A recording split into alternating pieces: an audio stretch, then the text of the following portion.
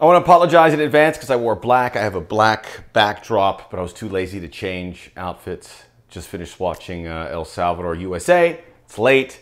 Wanted to get this out for all of you. And recapping the final game, the June window has closed. 4 games and an unbeaten run for the United States. 2 wins, 2 ties, 1 goal allowed, and it happened against El Salvador. Before we get into all of that, if I got one more weather update about San Salvador, I was going to break my laptop. I mean, people were talking about, like, you know, Katrina was going through San Salvador. I mean, it's rain. The field was bad. But did you notice something? That ball never stopped. When it's being passed around, it was a playable game. And I saw the excuses, and I saw a lot of people tweeting about it saying, oh, this is unacceptable. No, it's acceptable. It is finding a way to get out of your comfort zone. You know, you need some stuff thrown your way because it's going to happen in tricky spots. And guess what? The United States found a way out of a very complicated situation. They found a way out of adversity. And just please, no more weather updates. This wasn't that bad. Honduras, Canada was bad. But I've seen so much worse where the ball can't even move. This did not interfere with the U.S.'s passing. In fact, they found ways to be more effective. That's good. That's exactly what you want from this team. You want to put them in a spot where they're not at home, they don't have all the creature comforts, and they found a way back. And that's why I'm putting this El Salvador game down as a victory. Because they should have had a penalty on the handball right before the Paul Arriola red card. I'm putting that as a victory. I was really impressed. This was the most important of the 4 games in this June window because it was going to be the most complicated. And the weather did help it. But people saying, pull out your starters. No, this is perfect. Don't want anyone to get injured. Listen, my favorite memories growing up is playing in conditions like that. I don't remember a ton of injuries. You know where I got injured? When you're going full flight on a clean field and someone comes and tackles you and you go, nobody was going, whoop, and then when you fall, you slide. Please show me the day that you get injuries. Now, I do understand when you pivot in that, it could be bad. But there were no injuries. So glad there wasn't, because if there was an injury, it's not because of these conditions, and it's got to be better from El Salvador. I understand that, but it may have been an injury because of something which could happen anywhere. All right, so here on the Soccer OG, a reminder to check out the Soccer OG podcast. I have one up there with Marcelo Balboa, and take a listen. We were right about a lot of things heading into this game. Coming up Monday, I'll be with Doug McIntyre, who follows the USMNT team. We'll put a close to these very, very thought-provoking Soccer OG podcasts during this June window. And like and subscribe here. I'll keep this brief. I know I've said that before, so it won't be brief. Let's go through the starting 11, a strong 11 for the U.S., and people were surprised. Why are you playing? Let me explain something to you. I'll hold off on the starting 11. We're in a World Cup year. Do you remember when we were like, oh, no, don't do... That was... No. World Cup... This is a World Cup year. You play this game like it's a World Cup game. And Greg Berhalter did that. And we're better off because of it. And those guys are going to sleep well tonight because they figured something out. Nate Bucati, who covers Sporting Kansas City, had a tweet where he said, I love the fight on this team. We didn't see that in Cuba. You're right. And granted, these are not the same kind of games, but they figured it out. Like the dinosaurs at Jurassic Park. They found a way. This is the starting 11. Ethan Horvath in goal. Jedi Robinson, Aaron Long, Cameron Carter-Vickers. Second time we saw that center back partnership. They were very good. Reggie Cannon right back. Yunus Musa, Tyler Adams, Brendan Aronson in the midfield. Christian Pulisic, Haji Wright, Tim Weah up front. And at the half, Jesus Ferreira and Weston McKennie came in for Haji Wright and Brendan Aronson. 70th minute, Paul Arriola came in. And then 80th minute, Luca de la Torre and Jordan Morris, who would combine on the tying goal, came in for Cameron Carter-Vickers and Tyler Adams. Look at that substitution pattern. This is something that you should be very excited about. And we talked about it on the Soccer OG podcast with Marcelo Balboa. Greg Berhalter knows his team. He got a reaction, even with Ferreira and Weston McKennie. And this was the best we saw Weston McKennie play in a tough spot. And he was out for a pound of flesh in that game, and I loved it. Probably could have got himself in some trouble. But he was pushing guys around, getting in their face, saying, stop chirping. Jesus Ferreira changed it. More chances came along. Haji Wright.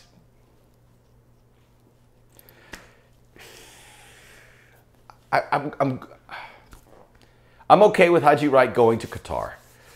But it depends how many center forwards you bring. You bring Ferreira, Wright, and Pepe, or is there just room for two? If there's room for three, I like those three. But Haji Wright, the effort's there. It's better than Jordan Pefok, who looked lost. But Haji Wright still doesn't look comfortable with that setup. And I think get ready for Jesus Ferreira as your starting number 9. I think that is confirmed at this point. But give Berhalter some credit. He put in subs. We have a great bench. And we keep arguing about where do you find spots for Brendan Aronson and can Luca de la Torre start? I like them as subs. They provide a pop. Luca de la Torre in particular, playing that ball in for Jordan Morris. We have to get these guys on board to say, hey, you may not start these games, but we're going to be a team that changes games with our substitution pattern as they change this.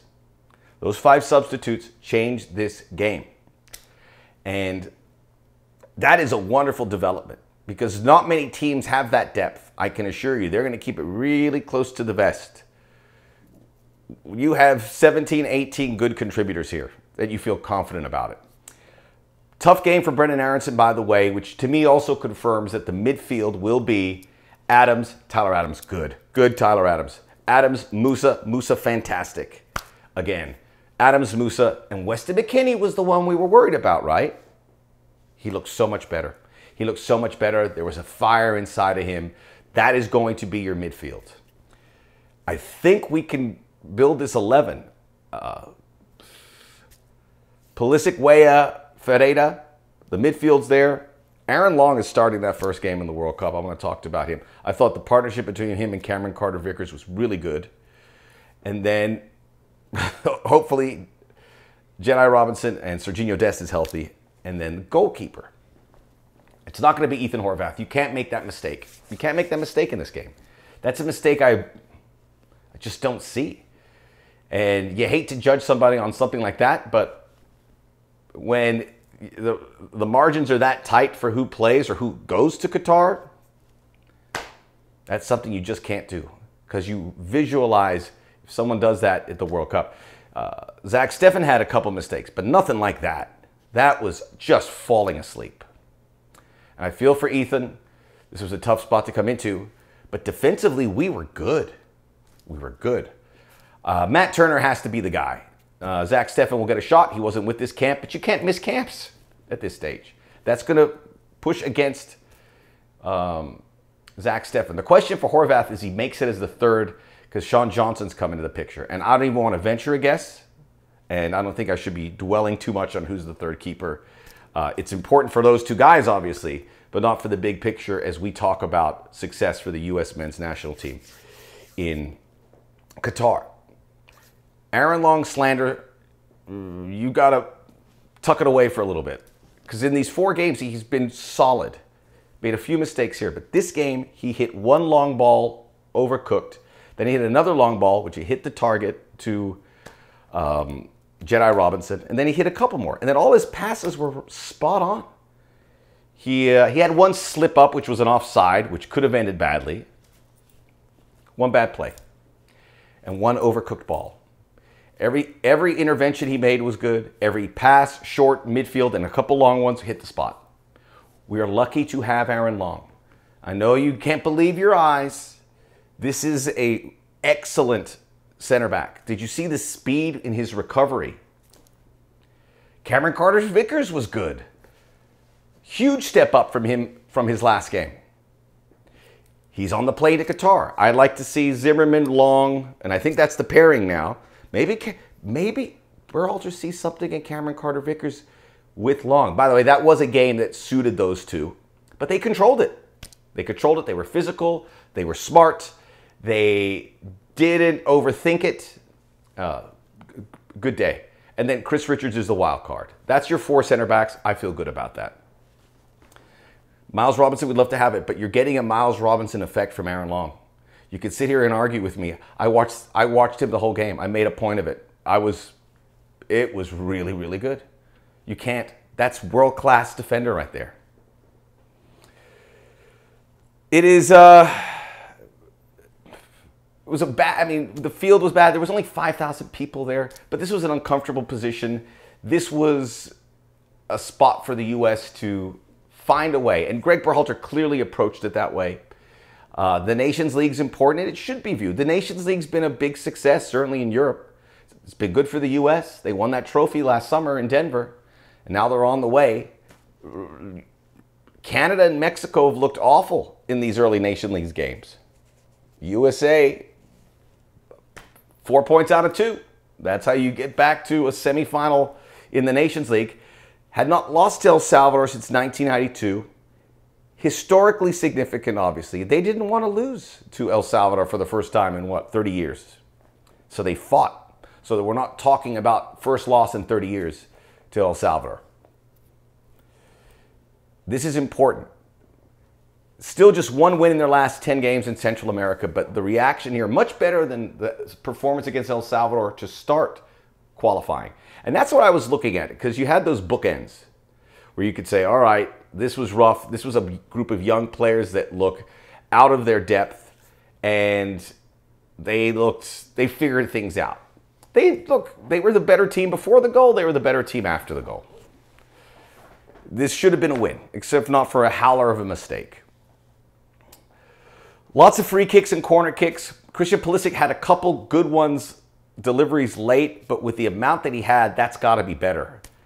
And it's really not his bag, set pieces. He's good at other things, but there's no one else. Yunus Musa took a couple set pieces, had that one great shot on goal. I don't know if he's an option. The only other guy is Kellen Acosta, and you can't put him into the 11 just for set pieces. So that's an issue.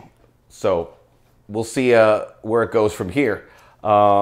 Backup fullback's a concern. Reggie Cannon had a rough one. DeAndre Yedlin wasn't great when he played. What do we do at left back reserve? Joe Scally obviously had that horror show earlier. George Bellows not even getting out there, so the verdict's out on him, it would appear. We need someone to step up. I don't know who it is, but we have an injury-prone right back in Dest, who's not really a classic defender, which makes the center back pairing an even bigger responsibility. By the way, Aaron Long also played as a back 3 late and didn't skip a beat. That's just not something you just do. So fullbacks, to me now, goalkeeper, it's a weird situation where we have to kind of figure it out, but I still think it's Matt Turner, and I feel good about that. And Zach Stevens still could be a guy that you could feel good about. Number 9's kind of cleared out with Jesus Ferreira, and we fingers crossed with Ricardo Pepi. Midfield is what it is. Center back, it looks like it's Aaron Long. Backup fullback. Backup fullback. Big issue. Paul Arriola, red card. You shouldn't be doing that, and it came right after a play where it looked like he was shoved. I rewound it because these replays on this world feed for CONCACAF are just abysmal. Abysmal. But I'm prepared for it. I know you have to rewind a bit and then you catch up. But there was contact. And the reason you know it's because Arriola beat that defender to the ball and he pushed him. Should have been a penalty on a handball a little bit later as well. The officiating, and it was a Mexican official, Cesar Ramos. Not excellent. Not good, I should say. And the U.S. overcame that. Overcame a red card and 2 penalties not called. Doesn't that tell you something about what these guys are made of? These guys, you should be proud of that effort. And you should put your head down if you thought that they shouldn't have played that game. That's soft mentality. And I'm glad we didn't say that. Oh! This was the right approach, and they took it. You have 2 games left before the World Cup. How could you not approach these things at full value? I think Greg Berhalter is going to be vindicated because he approached these games like they were dress rehearsals, as opposed to some other managers who put in different guys. And look, Canada was bent out of shape because of their situation in Honduras, banging on the referee's dressing room. U.S. figured it out, and that is really good. Great pop from the bench. I think the bench is my favorite takeaway. They need to get more shots on goal. Yunus Musa, fantastic.